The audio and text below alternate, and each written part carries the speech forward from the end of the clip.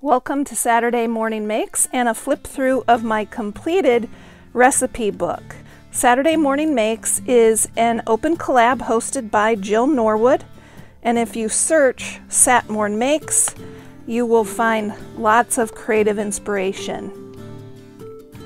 I'm Emilee, and you've found Emilee's Paper Caper, where we're all about scrapping our stash and getting pages done. If you're new here, I hope you'll consider subscribing. Hit the subscribe button and bell icon now.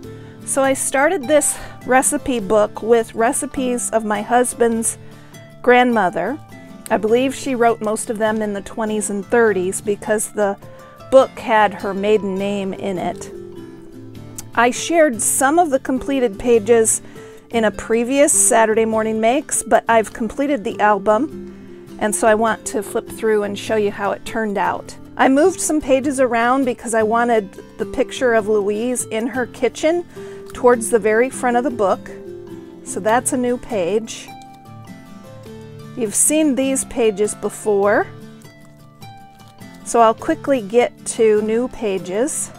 Peanut butter cookies, and I used a little cutout ad of Bits of Nut peanut butter. That's from a collage book that I can link down in the description. Very few of these recipes actually called for vanilla, but these two did, so I put this vanilla embellishment here. And since this one called for, this is cocoa drop cookies, I put the cocoa label here. This is a recipe that was from the collage book. This is what the book looks like, and I'll link to it down in the description if you want to check it out. It's not an affiliate link, just if you're interested. For fruit pudding, I found something that had some fruit on it. All of this came from the collage book. Her recipe for sponge cake, devil's food and red devil's food, Boston cream pie, marshmallows,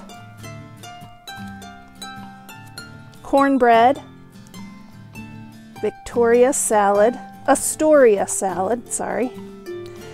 This salad has apples in it, and so I found some picture in the book of apples. This is my favorite recipe, strawberry surprise salad. I used a little border strip with strawberries on it. If you do a screenshot and read this later, I think you'll be entertained by this recipe.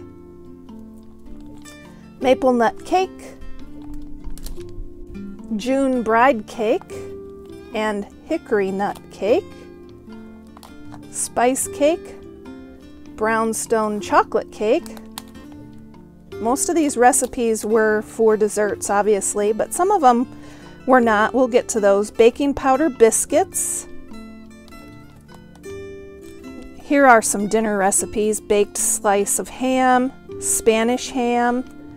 The beet relish recipe is interesting because it looks like it takes quite a bit of ingredients, and then you need to put it into bottles and seal. Meatloaf, creamed hamburger, peanut bars, date bars, a candy loaf. I found this interesting. This sure makes a very good candy. I'm sure it does, but I'm not sure that I'm ready to do this recipe yet. Although maybe someday I'll try it. Donuts. So I found a cutout of a plate of donuts. Canning pumpkin, and coconut candy. So I hope you enjoyed seeing the book that I put together with my husband's grandmother's recipes. I had a lot of fun, and we are enjoying just paging through this book and reading some of the recipes and how much things have changed over the years.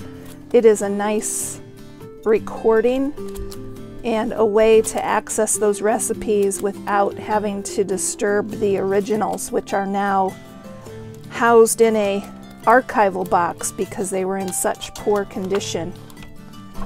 Keep on scrapping, and don't forget to check out the hashtag satmornmakes to get lots of crafty inspiration.